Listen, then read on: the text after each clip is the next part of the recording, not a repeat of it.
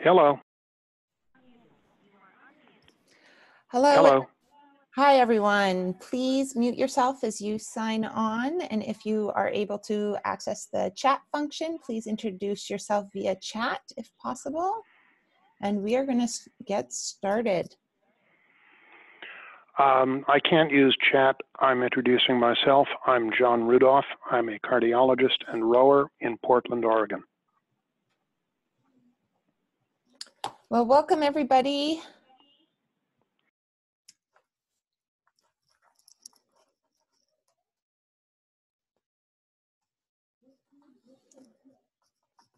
All right, well, let's get started. Thank you so much for joining us today. My name is Heather Alschuler. I am the Strategic Initiatives Director at the George Pocock Rowing Foundation. For those of you who do not know what the George Pocock Rowing Foundation does, we are an organization that is committed to helping forever change the way youth find, start, and stay rowing. We run various programs across the U.S., including nationwide. Oh, there are my kids. Hi, kiddos. Real life, right? So we are a nationwide school program called ErgEd, and that introduces thousands of students to the sport each year.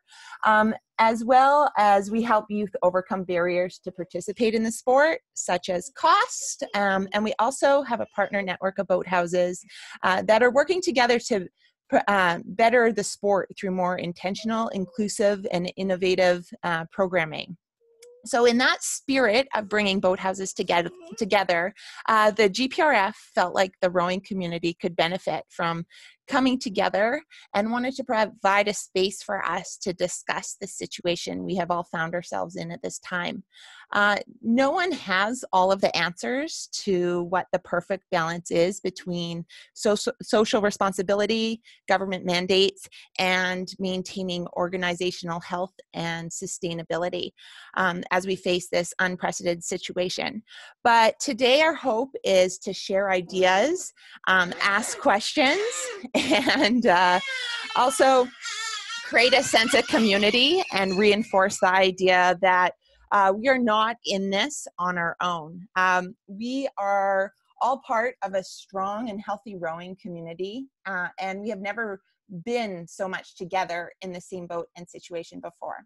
So the plan today is to try to create a space to hear from some other organizations as to how they are responding right now, and also have the time to answer, or at the very least discuss some questions that might be floating around. We also have a guest from the University of Washington, Dr. Kevin Alschuler, who will be leaving us with some tips about how to deal with uncertainty. So some housekeeping items before we dive in. Please keep yourself on mute and utilize the chat function as much as possible. We would love to hear from each of you. However, we do have quite a large group, and it can be difficult to keep things progressing if we're all trying to speak at the same time.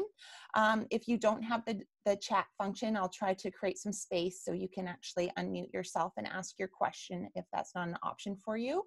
But also introduce yourself via chat and include that email address so we can connect at a later time, as well as send you some follow-up information. Feel free to ask questions and make comments as we go. I'm going to be monitoring those chats and trying to sort of facilitate the speakers. I also want to just remind everybody that nobody has all of the answers or solutions to this, and we want this to be a time to come together and support each other. We are most likely all emotionally charged and uneasy about what is happening, but please keep this space free of judgment to what others are doing if you don't agree with their response. All right, so okay with that. We had set this call up to be regionally focused gathering. However, it quickly became very apparent that over the last couple of days that our fellow rowing boathouses really around the entire world are needing support and community through this situation. So I have invited a few boathouse directors and head coaches from some of our Seattle and and Portland area rowing organizations to share about what their boathouses are doing right now in response to the closures and social distancing recommendations. So I'd like to introduce our 4 main boathouse speakers today. We have Mark Davis from the Sammamish Rowing Association located in Redmond, Washington. We have Patrick McGovern from Pocock Rowing Center and Renton Rowing Center in Seattle, Washington. We have Nick Healy from Rose City Rowing Club in Portland, Oregon. And we also have Ben Steele from Vashon Island Rowing Club located on Vashon Island, Washington. All right, so thanks so much everyone for being here. Let's start with Mark from Sammamish. So Mark, if you don't mind unmuting yourself if you're out there in one of my squares of many faces. Starting off with Mark, what sort of response has Sammamish Rowing Association taken to this? Yeah, so thanks for putting this all together too. I really appreciate it. It's good to hear from everybody and how we're dealing with this. So we closed down on March 12th. That's when our local school districts closed down, and we decided to do the same thing and just shut everything down. There was talk about, well, maybe we keep masters open, maybe we just close the juniors or whatever. And we decided to just close everything down at once. We've allowed some private boat owners to store their boats outside so they could still have access to them if they wanted to come down and row. And some people have taken advantage of that. But yeah, we've closed everything down, and now, like most people, we're in a wait and see mode. We just don't know. We know that the schools in the area are closed all the way through April, and that's what we're planning on right now. And we aren't sure what to do beyond that until we know, what everybody else is going to be doing. Everybody else being the general community as a whole. So that's kind of where we are, and we're working with the board to send that messaging out to our members and letting them know where we are. Oh, great. And again, if you have questions or comments, please just throw it in the chat, and we will make sure we get to them. Let's move to Patrick from Seattle, and he is the boathouse director of 2 different boathouses, Pocock Rowing Center and Renton Rowing Center. So Patrick, what have your boathouses taken in terms of the response to this? Yeah, much like Mark, we have closed the facility. Working through that decision-making process, I think, was a little bit of a test of our organization, test of our culture, and in particular how we make decisions. And yeah, anyway, I think it was a good process, and it went smoothly. We relied on a lot of, we relied on having the right people in the right positions, everywhere from our volunteer management committees to our staff. So yeah, we have sent out all of our equipment that can be sent out the door has been sent out. We've gotten over 75 ergometers out the door to our members and the youth athletes as well. Our staff has done just a tremendous job in finding a way to do remote coaching and athlete engagement. They're using just every tool at their disposal to maintain our community in these tough times. So, yeah. Well, thank you, Patrick. Let's move to Nick from Rose City in Portland, Oregon. So, Nick, what response has Rose City taken? Hi, everyone. Can you hear me? Okay. It's good to see everyone, by the way. I hope you guys are all doing well. So I'm at Rose City and also the Portland Boathouse. So the Portland Boathouse is, Station L, Dragon Boat Team, a bunch of different organizations. Rose City shut down a week and a half ago, shut down everything, sent home all the equipment that we could. And then the Portland Boathouse has been kind of shutting down the different organizations more or less over the last week and a half. But everything is very shut down now to the point where some of the equipment is locked up, so people can't take it out if they're using club equipment. Because people are sneaky, they'll try and get out in the water.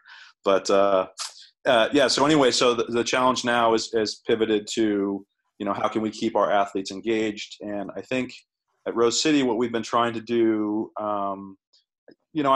it's become more and more apparent. I think it became apparent even as early as the beginning of last week that the spring season was probably done.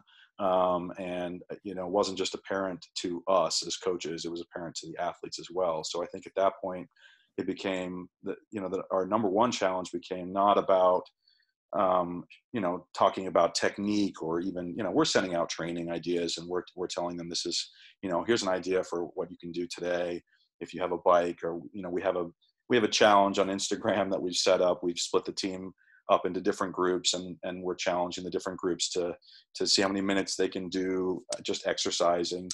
But I think the main challenge right now is really to maintain cohesiveness of the team, and also just serve as mentors for the kids who are going to be facing some pretty significant emotional challenges.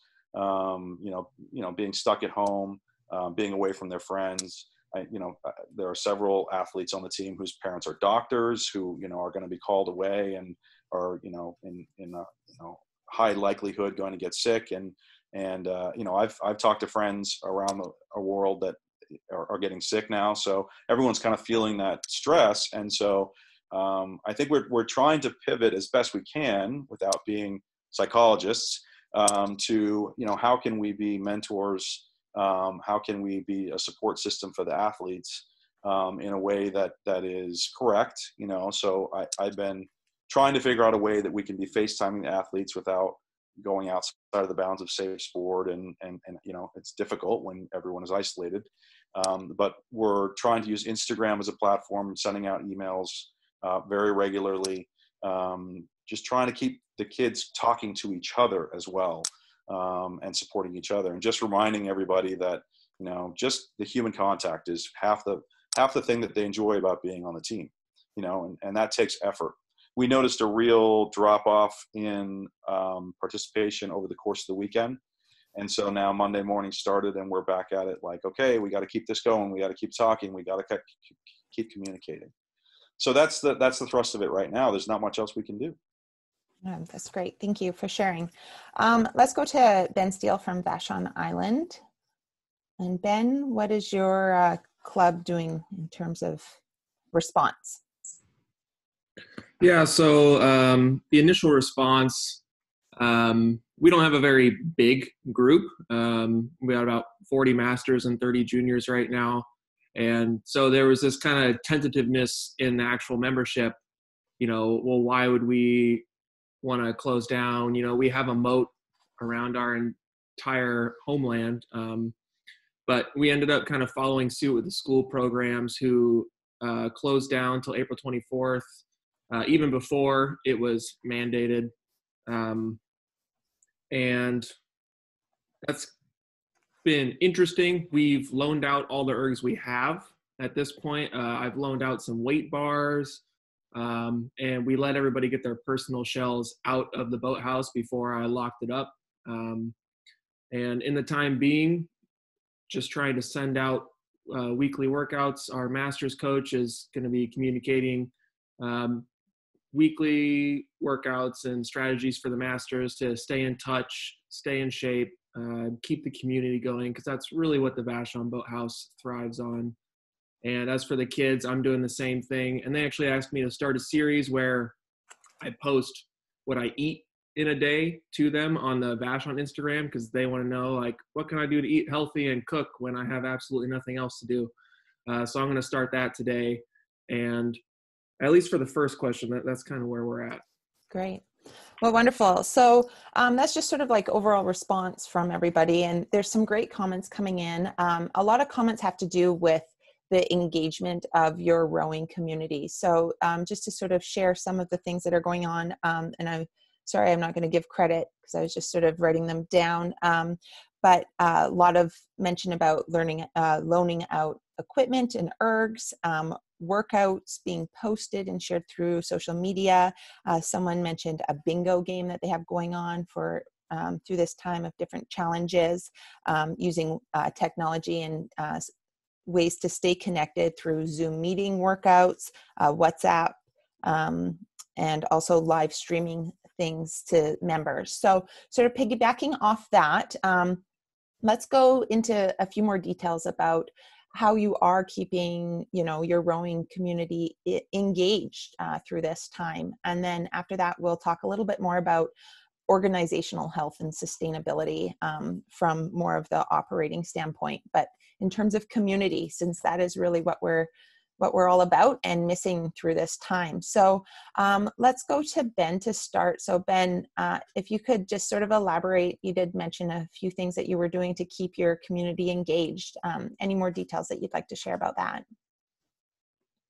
Yeah, so the masters have obviously their own email group, and they are really kind of self-sustaining their community by sending jokes to each other. Like the other day, it was someone's birthday, and they photoshopped a picture of him, and he's like our old guy who's always late to everything. And so that sense of community, they're really able to maintain on their own, since we are a small boathouse and we're really, really close as a group. Outside of that, the way we're communicating workouts or trying to is, telling people, get on the phone with a friend if you can do this, stay in touch with your boatmates. The WhatsApp, Instagram is all in the works so people can stay in touch, because as you say, the community is really what, we all love rowing, but the community is what's going to keep people active in these strange times. And outside of that, I'm really open to more ideas, but the food is going to be interesting. I didn't realize the kids were all so excited about that aspect, and I think that's just, any way we can virtually coach and just contribute is going to be a really big deal. And the parents have really liked when I send out my weekly workouts, I like to add a thing, help out with this around the house this week. Don't be a bum, clean up your own laundry for a week, do your own dishes for a week. And we get a lot of positive response from actual parents, and that's a key element that with the junior program, you got to address. And that's most of what we're doing so far. That's great. Wonderful. So let's go to Nick. Nick, do you have anything else to share about your community engagement efforts through this time? Well, I kind of outlined it a little bit. I'm sending out workouts. We send out a workout schedule. We initially set the thing up to be 2 weeks, kind of hopefully, okay, this is a 2-week plan. We split the team up into 3 groups, created Instagram pages for all the groups. The staff is a separate Instagram page. We set up a challenge that was workout oriented, and we're tracking. They have a way to report in the minutes that they're doing. We can't do, specifically on the erg. It is just number of minutes that they're doing exercising. And so at the end of every day, we publish a pie chart that says the red team did this, percentage, or the gold team did this percentage, and try and keep a little bit of healthy competition going there. But then we also have kind of the fun aspect, which is we provide a different challenge on Instagram every day for them that it looks like different things. Tomorrow is Throwback Tuesday. We're doing Tuesday, which is going to be baby pictures.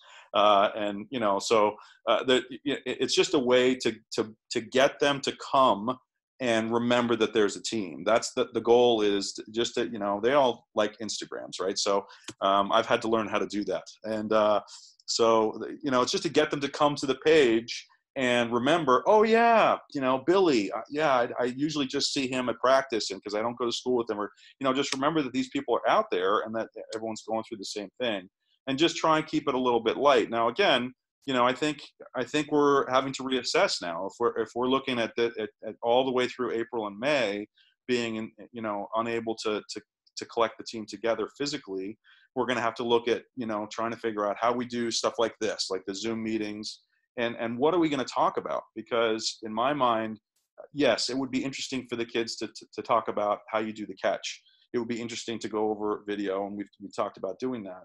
But I think probably more importantly, our role as leaders is to just try and keep them focused on goal setting on a daily basis, and what can they do in the situation that they're in, to stay positive, to stay moving forward, to stay constructive. So that's kind of what we're putting our mind to right now. Like, how can we have a team meeting where everyone can contribute? I don't want to just talk at them for 45 minutes, but something that's going to be interesting and useful for them. That's great. So that's where we are now. Yeah. Wonderful. Thanks for sharing. Let's go back to Mark. Mark, do you have any more details about how you're trying to keep your community engaged through this time? Yeah, I think what we're trying to do, sorry, I touched my face. What we're trying to do is reach out to each group at their level. So for masters, we have 3 different masters groups, and most of them are used to Slack. Some of them have used it in their work life. So we're trying to reach them at that level. Each masters group has their own Slack communication, and we let each head coach kind of run that. And, what we try to do is have those head coaches just communicate what they want to their athletes. And then on the junior level, it's more similar to what Nick's doing. It's the Instagram, because that's what juniors are used to. They're used to communicating that way. They understand that. It works for them. It is a learning process for some of the older people involved, but we're trying to reach them at their level so they're comfortable with that. And we're doing this similar things. We're sending workouts. We plan to be doing, yoga classes that we're going to set up that people can join in from one of our guys who does our dry land workouts. We'll send erg workouts. We'll do erg technique. Liza, our boys coach, is going to teach them how to do, how to make nutritious energy bars. So we're just trying to be really creative in many different ways that the other programs are talking about, and how we can keep them engaged, keep them thinking about the team, keep reminding them how much they love rowing and how much they love being a part of SRA. Like, that's our constant themes that we're trying to keep hitting on all the time, that even though they're not coming down here to the boathouse, that we're still here and we're still part of this community. So those are the messages we're trying to hit all the time. Wonderful.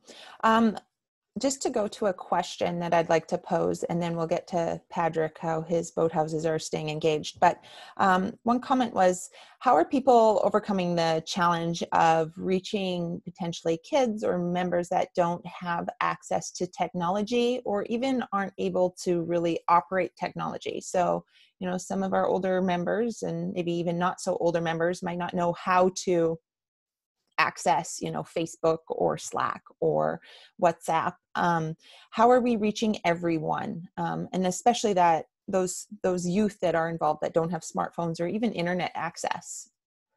And Pat Tyrone, if I can invite you to comment, I saw that your comment came up that you have found a way to reach everyone, but not easily. So if you could elaborate on that, I'd love to invite you to unmute yourself. Or you can comment too. So she just commented that she uses phone calls and reaching out to parents through phone. So that's great. Any other ideas from anyone on that, reaching all members that maybe aren't able to access that technology?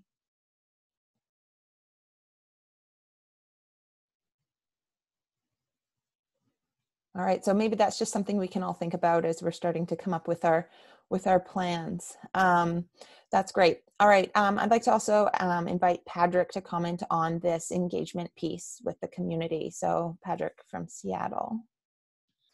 Yeah, for sure. Yeah, I think making sure the athletes are connected with one another, not just their coaches and the organization. That's a driving factor in the way our coaches are maintaining engagement with the athletes. We've got the different boathouses are using either a combination of Team Snap, the Group Me app, looking at investigating into iCrew for one of our teams that uses iCrew for other things. So yeah, that seems like a natural platform to use to keep our novice girls squad engaged, for instance. Some of our teams are a little bit more dialed in on using Google Sheets, right? They use that in the course of some of their other normal team operations. So Sort of an accountability workout log has been a tactic that Alex in our youth program is currently using. So we're finding that it is a little bit of a trial and error. Different age groups have different, I think as Mark alluded to, they have different platforms that they're comfortable using. So meeting the athletes where they are is I think our best tactic. We've kind of done some experimenting with streaming some workouts on Facebook, so sort of a live aspect of a group activity. Most likely look into doing some YouTube videos as well for either like demonstration of proper lifting technique. We haven't gotten into any rowing technique there yet, but that's certainly something that's on the horizon. And then also having the athletes send their coaches video of themselves rowing, and get a great opportunity for the coaches to get individual feedback to the athletes about their rowing, whether they've got an ergometer at home or whatever footage they may have sort of in the banks of footage that we've got on everybody's phone. So Well, that's fabulous. Thank you for sharing that. So I'd like to pivot a little bit and talk a little bit more about organizational health and sustainability. So a lot of sort of questions come up about just being able to sustain through this time, and whether or not issuing refunds for current spring seasons are in place, or still charging members as you move forward, and just sort of what approach everybody is taking with that. So starting off, I would like to start out with Nick. Nick, would you be able to share what approach your organization is taking in terms of health and sustainability?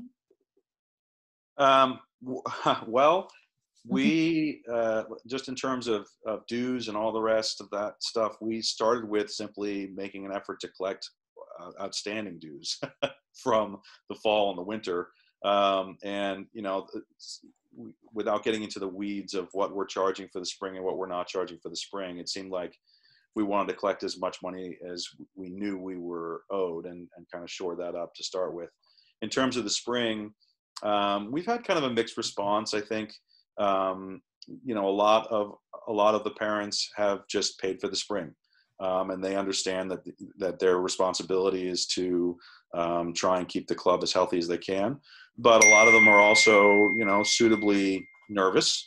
And so we are allowing them to, pay for March or whatever. And then we'll see what happens. But as we're shut down, we're not going to insist that they pay the whole spring.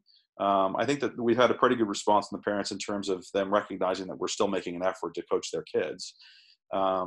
And the coaches, I have to say, have been pretty remarkable in terms of their willingness to just take it on the chin.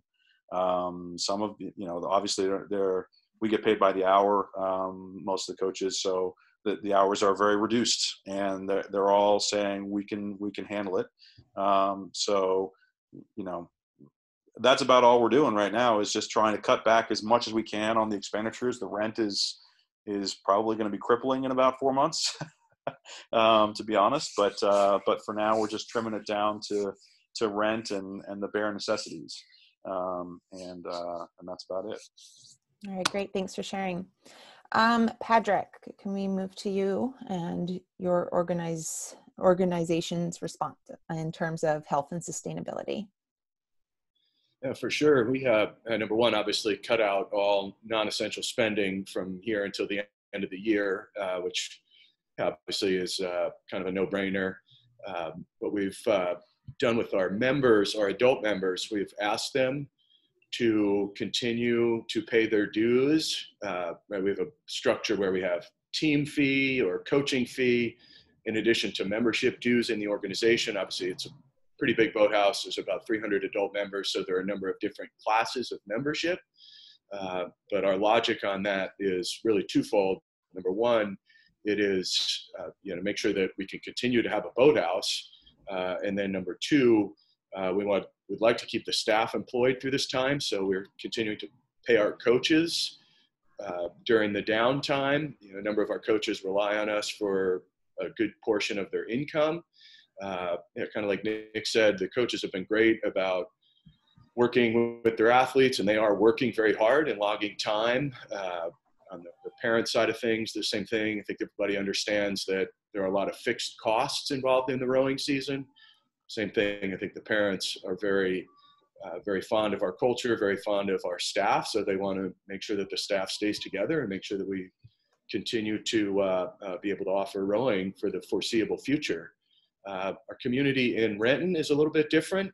Kind of recognizing that some people have less capacity to pay for services they're not getting.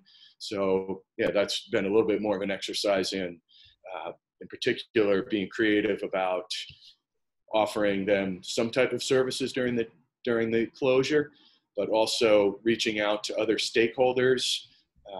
We're looking to renegotiate our lease with the city of Renton. That would be a real home run to, if we took an operating loss because people weren't paying fees, we could continue to keep the boathouse open by relying on our partner in the city to help us out there. So I think our primary focus at this point, looking through, it's not going to be terribly disruptive if we get going sometime in June or before. I think that the real critical point is if we lose our summer programming. We figure that's going to be a real tough scenario if we can't offer our regular classes, camps during the summer. So yeah, that's kind of where we are. All right, thank you for sharing, Pedrick. Ben, how is your club feeling in terms of organizational health and sustainability? Yeah, so Vashon is an interesting demographic. Our island community is, there's a population who are, very wealthy, and there's a population who, rowing is a really hard choice for them right now to continue those dues. So we're in the process of putting out the best solution to both masters and juniors. We charge our spring season for juniors out in quarterly payments, no matter what. So we've had 2 of those go out so far before this happened. So we imagine those will stay. As far as regattas, we didn't get to attend a single regatta. So we're going to have to plan on refunding that because, you don't go to the regatta. There's not much point in paying that for the families who need every ounce of that money. So I think our plan on how we offer it is, we're offering up to a full refund on the second half of spring season in all regattas. If you need that, if you are able to help contribute and keep our club moving forward, please reach out to us and we can figure out how we want to do that on an individual basis, because we are small enough that we can manage it family by family and make those the best. So I know that doesn't work for a lot of people because there's a lot of big clubs in this group, but for us, that's how we want to keep our community close and personal and really make sure everyone feels like they have the best solution for them. On the master side, it's going to be a little bit different because their structure is different, but it's going to be similar. If you want to keep this, you're welcome to just keep your dues in and not have them come back. But I think there's going to be a few people who say, well, there's no season, we need this to come out. But I also think we'll have quite a few people who are able to keep that money invested in the club and the coaches. We are worried if this goes long term, which it probably will. As a member of a fire department, I can tell you that it's probably going to go a little longer than we hope. We're a little worried, as Nick said, if it goes into summer, or maybe it was Patrick, if it goes into summer, we're going to have a bit of a hurt. And we're putting together a bunch of different financial contingency plans on how long this goes and what that will look like for us. But that's all getting developed in the next few days. And we plan to make a big announcement to all of our members. You know, this is what it's going to look like if we can't row for 2 months. This is what it's like for 3 months, 4 months, 5 months, half a year. And we're just trying to have all those contingency plans in place, because being so small, we don't have a big bank set up. We have enough that can keep us going for a few months. But after that, we'd be a little bit worried for all of our coaches, including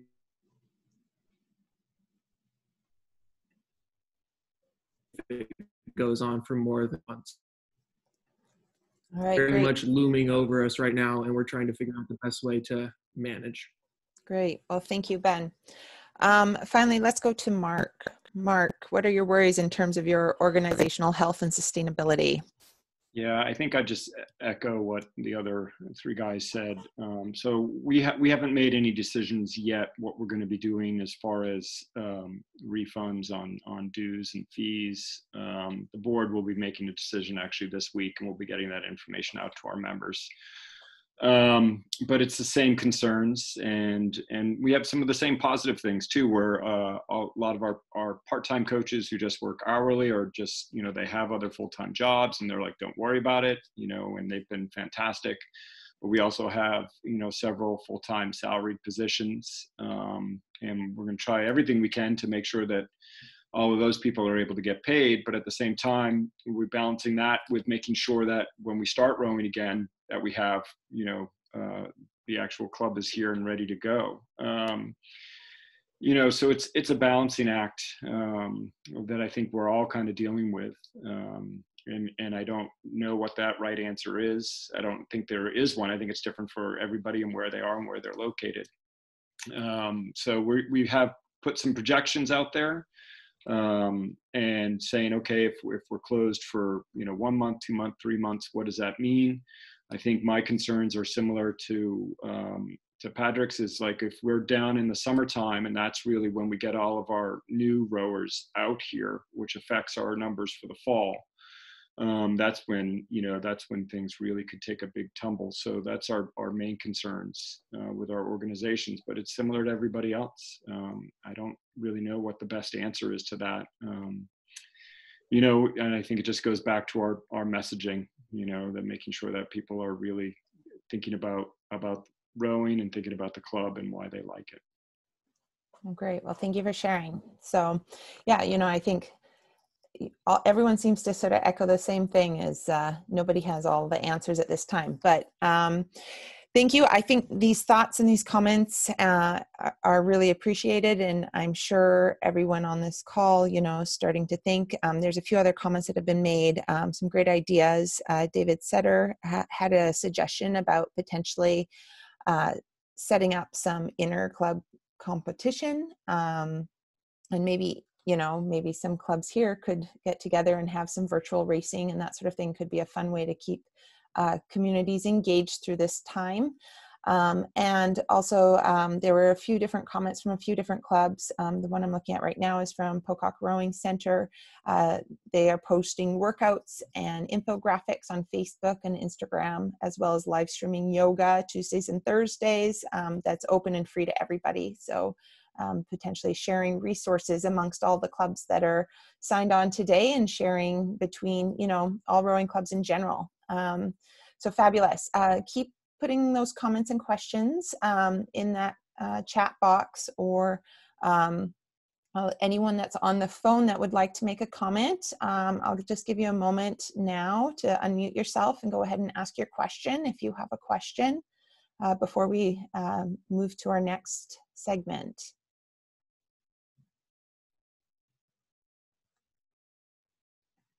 All right. Well, in that case, we are going to transition a little bit about this, from this boathouse specifics, to something that is tangible and we can actually take with us and feel like we do have a little bit more of the answers to. I'm going to invite Dr. Kevin Alschuler, the associate professor at University of Washington Medicine, to discuss how to cope with uncertainty. He will be sharing some valuable strategies that will be helpful to yourself, staff, coaches, and members. And yes, we have the same last name and home address. I knew he was available, but nevertheless, thank you, Dr. Alschuler, for joining us today. It took a pandemic for her to figure out how to make good use of me. Okay. It's nice to meet all of you. You probably saw me at the beginning making the cameo, removing the kid from the room. We're all obviously here balancing some of the same challenges. So let me just get some slides up here on the screen. Just by way of introduction, so I am a psychologist at the University of Washington. I also have a background in sports, both for sports psychology, but also relevant to this group as I was director of rowing at Ann Arbor Rowing Club about 15 years ago. So I have lived a day in your shoes, and certainly understand this, how this challenge is for all of you. A lot of my work as a psychologist focuses on how people cope with uncertain or unknown situations. I work with patients living with multiple sclerosis. And for those of you who don't know MS very well, MS is a disease where our patients get progressively worse over time, but in uneven and unknown ways. So this is an area where we've been doing just a ton of work.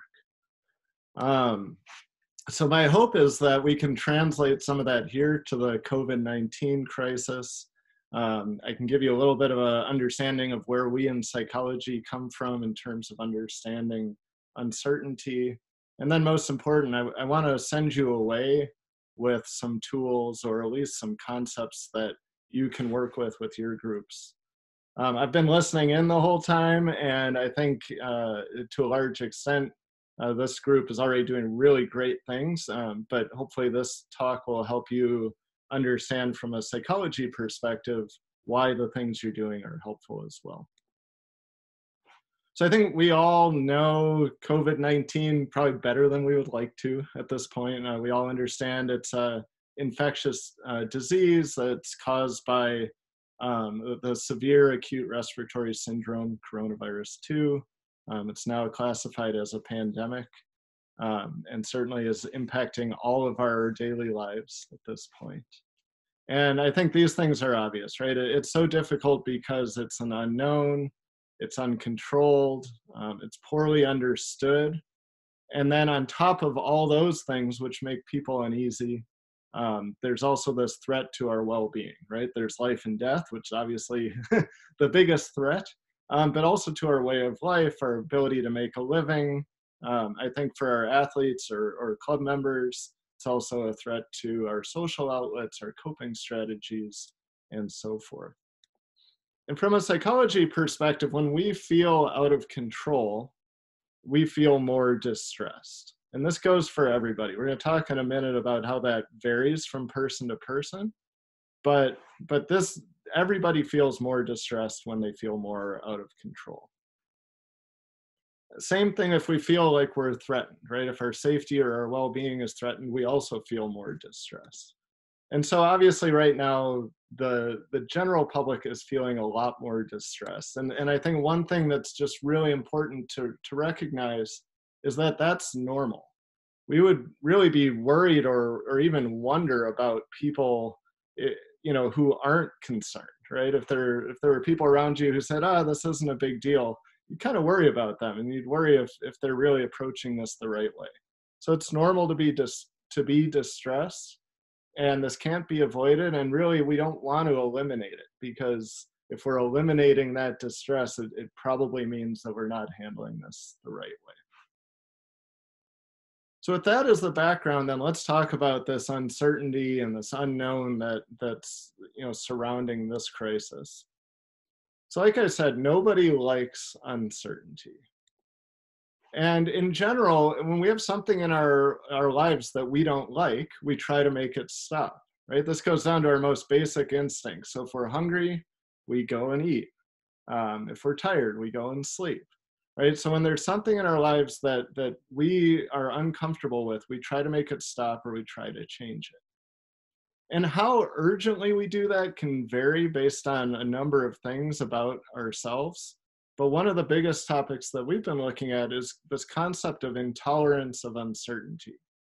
So if a person can tolerate uncertainty in their lives, they're going to be less distressed and they're going to feel less urgency to make this distressing thing stop.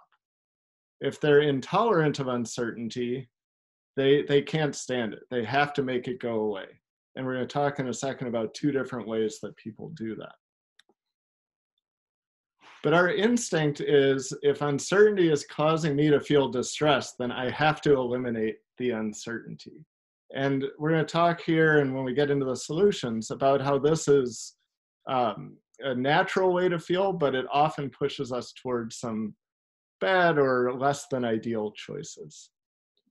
So this continuum here is how we, how people cope with or respond to uncertainty.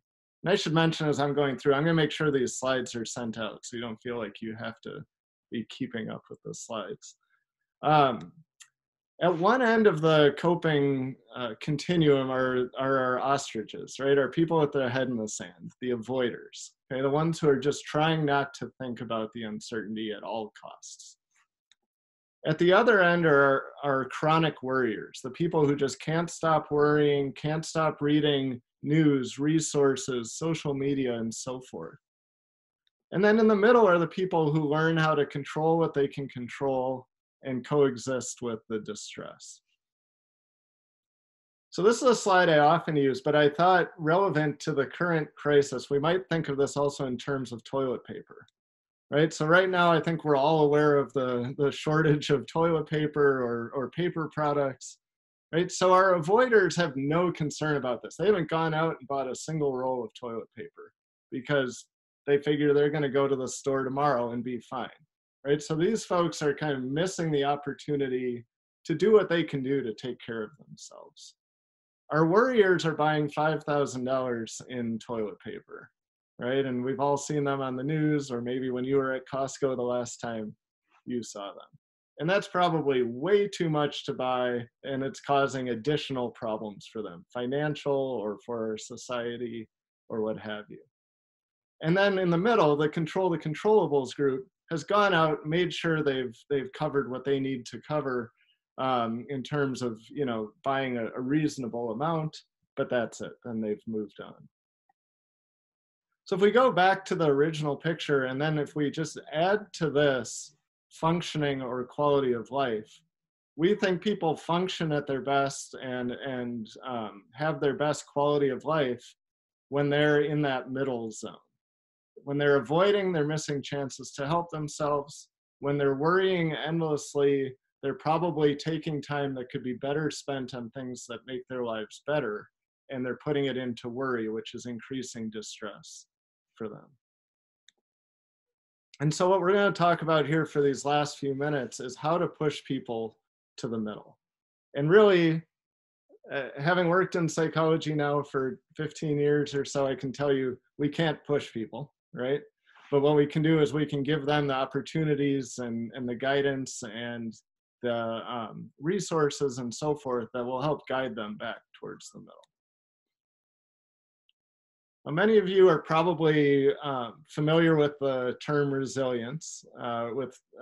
This has been obviously very popular, not just in psychology, but in pop culture in general over the last decade or so. And when we're talking about resilience, we're talking about having that ability to bounce back and flourish or thrive when we're faced with a stressor.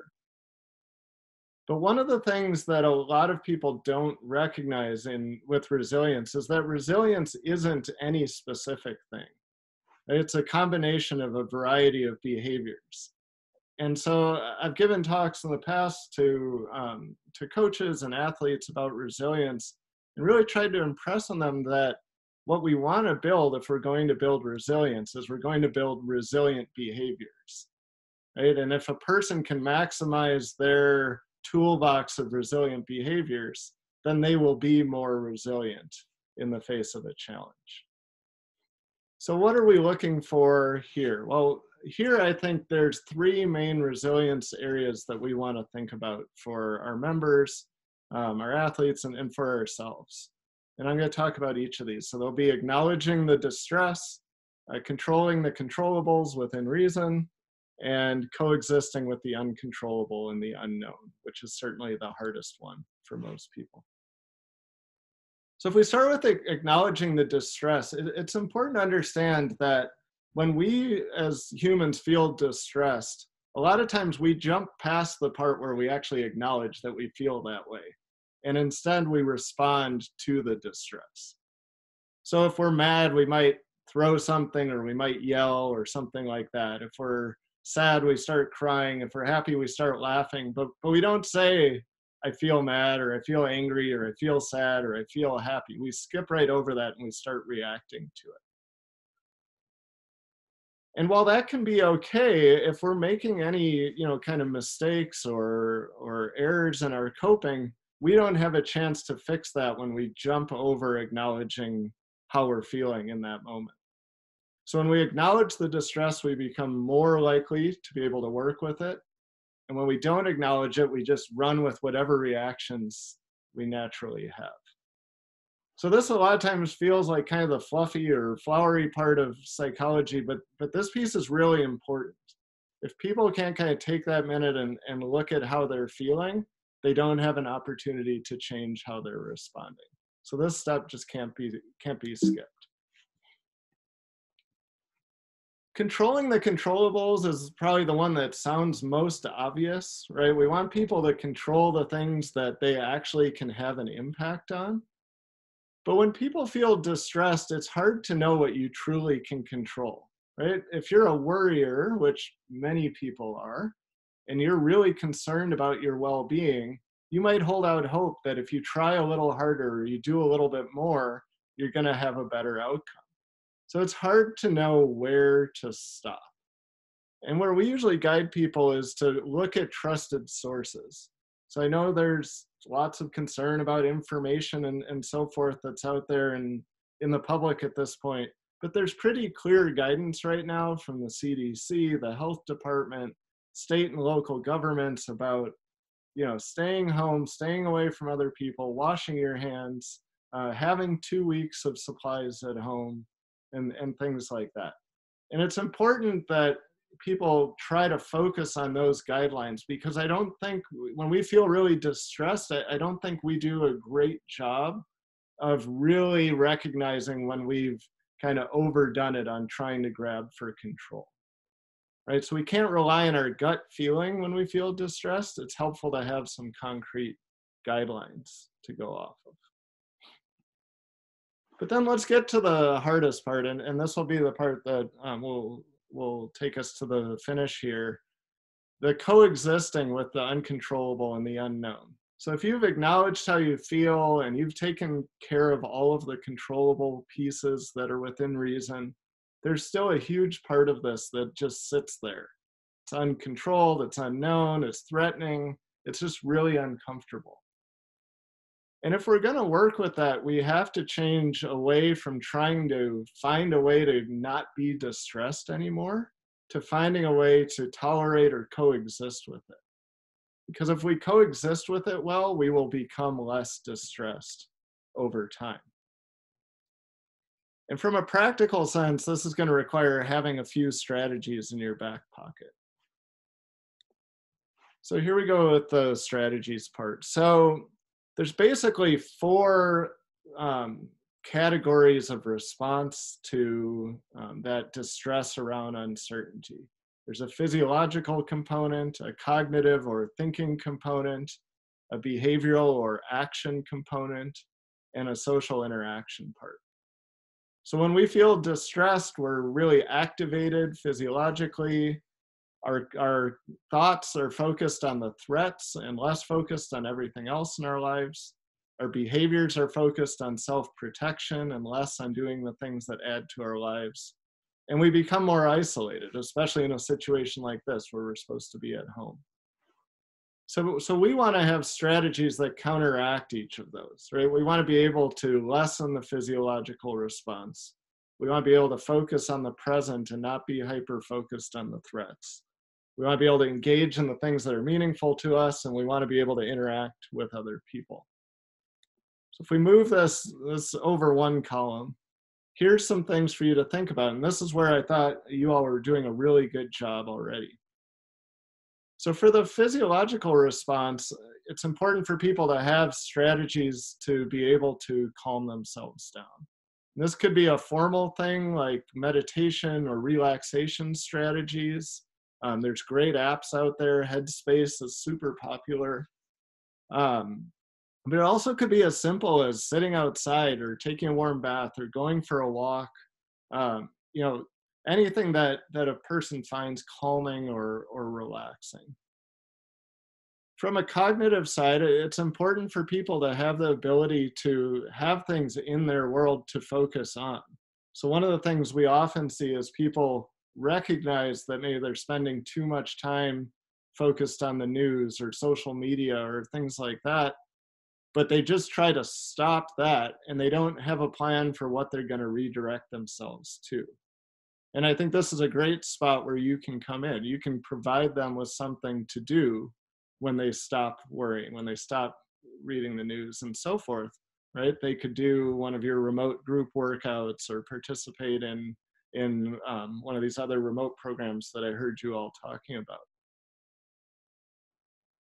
The cognitive piece and the behavior piece often kind of merge together, right? So when we're thinking and we're acting, these two often go together. And so, kind of building on that previous point with the cognitive piece, it's great if people can have a list or a set of options of enjoyable activities, meaningful activities that are really, that add value to their life, that contribute to their, higher quality of life.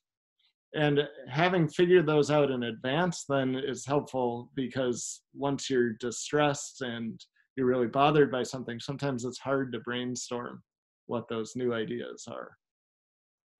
And then social interaction is also just a huge one right now. There's a lot of concern around the social distancing terminology, a lot of belief that maybe we should have used the words physical distancing. I think this is a huge one in the sports community. So many athletes get so much from their sports. They get their coping strategies, right? It's a way for them to burn off energy. It's a way for them to be around people. It's a way to feel good about something that you're doing. Exercise obviously helps. It's kind of this complete package for a lot of our athletes. And I think that having to have boathouses shut down or other sports activities stopped, I think is having a huge effect on the athlete community, because it's kind of shut them off to their traditional toolbox. So I'm hoping you can think about these things, not just for yourselves, but also as leaders. And so this is the last slide I have, but just some food for thought for you, for all of you. I think your members, your athletes are looking to you for guidance. There's unfortunately no scenario here where you get to kind of skip out on responsibility for this. You can help people cope better, or if you were doing a poor job, which is not what I heard at all in this talk, but if you're doing a poor job, you could make things worse as well. And so here's kind of 3 questions that I would suggest you ask yourselves. Are you helping people work with the distress, or are you reacting to the distress, right? Because when we react to it, we're usually trying to make it stop. Are you decreasing uncertainty by giving them some clear guidance on what you're doing as a club, on how you might be able to interact with them remotely? Or are you increasing uncertainty by giving vague or inconsistent guidance? And what I would say is the clear, concise guidance can even be clearly stating that there's things that you just don't know, right? It's better to say, we don't know when we're going to be back on the water. We don't know when we're going to be open, than to kind of string it along or be wishy-washy about it. And then the last thing is, you know, are you helping people find ways to coexist with the distress? Are you helping them find things that they can do that help them feel better, that help them, you know, feel like they're still a part of your club, as opposed to suddenly feeling like they're adrift because they've been cut off from rowing. So with that, I'm going to be happy to take questions. In addition to the slides, I'm going to have Heather send out a resource. It's about 5 pages long, but it reinforces a lot of these points, and it's something that the author of it has said to share as broadly as we can, and I think it aligns with a lot of what I talked about. So I'm happy to have that sent out as well, and in case you're interested in learning more about this as well. But Heather, if there's time, I'm happy to take questions or respond afterwards, whatever's best. Yeah, so if you have any questions, please feel free to put them in the comment box. But thank you so much for sharing those tips with all of us. Hopefully you can find some value in some of that in terms of your own reactions, as well as bringing it to your members and coworkers and coaches and whatnot. So that sort of brings us to the end. And, you know, thank you so much for joining us. We had over 60 people here today. So, I mean, I really think that's just a testament to how we are all needing community as well, just as does your boathouses and rowing communities.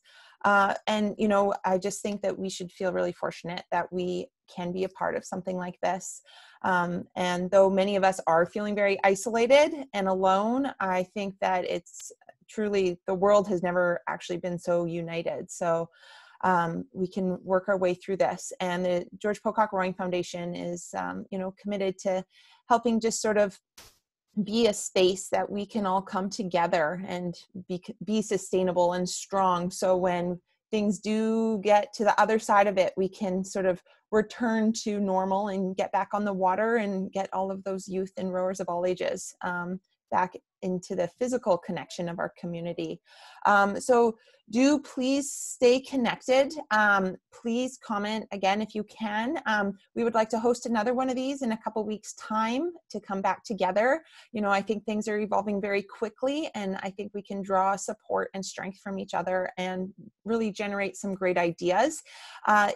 If you are unable to comment on that chat function, please send me an email, heather@pocockfoundation.org, or you can connect through our website at pocockfoundation.org. And I'll just make sure that you get on that mailing list so you can have information about our next call that we're hoping to host again in about 2 weeks' time. So again, thank you so much for joining us today, and wishing everyone health and safety as we get through this. All right, thanks so much.